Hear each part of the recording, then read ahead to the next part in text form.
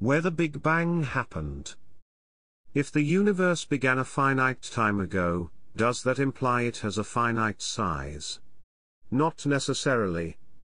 The idea that a finite age implies a finite size stems from a common misrepresentation, that the Big Bang emanated from one particular spot. In truth, it happened everywhere in space, all at once. If you picked any spot in the universe, the center of the Milky Way, a distant galaxy, even your own bedroom, you will find in rewinding the clock that all surrounding matter converges there. But the same is true for any point you choose. Rewinding time, the universe was hotter and denser, but importantly, it was equally hot and dense everywhere. The Big Bang didn't only happen somewhere far away, it happened right here, in the very space you now occupy. 13.8 billion years ago a plasma filled this spot. And it was so hot that nuclear fusion occurred. The very space you are in now was once as scorching as a hydrogen bomb. Fortunately, space has expanded and cooled a lot since then. It is now an average of just 2.7 degrees Celsius above absolute zero. The reason space is not 0 degrees is due to the residual warmth of the Big Bang. The size of the Bang. Given the finite age of the universe, we can see only as far as light has been able to travel in 13.8 billion years. This constitutes the entirety of the observable universe.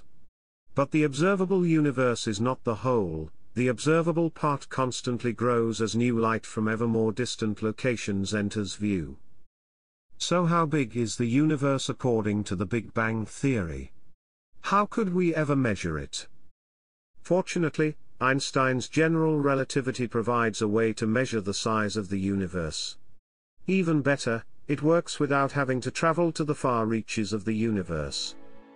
It works a bit like measuring the size of the Earth using a level. General relativity says that if the universe is finite then space will be positively curved. It is analogous to how the surface of a planet is curved. Small planets have more curvature, larger planets have less. In principle, you can measure the size of the Earth without leaving your home. All you need to do is measure the curvature of the surface of water in a container. It's tiny.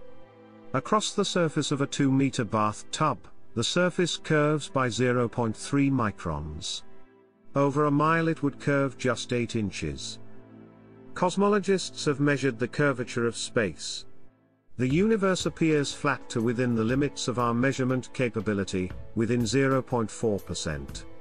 Given this, we know the whole universe must stretch at least 250 times farther than we can see. However, we know no upper bound to how much farther it might go. If the width, height, and depth increase by a factor of 250, then the volume increases by 250 cubed or 15,625,000. This means the whole universe is at least 15 million times bigger than the part of the universe we can see. Within our observable universe, our telescopes can see hundreds of billions of galaxies, each with hundreds of billions of stars. Based on the curvature measurements, what we can see is just a small speck of a much larger, potentially infinite, universe. The lack of detected curvature implies space extends a minimum of 11 trillion light-years in every direction.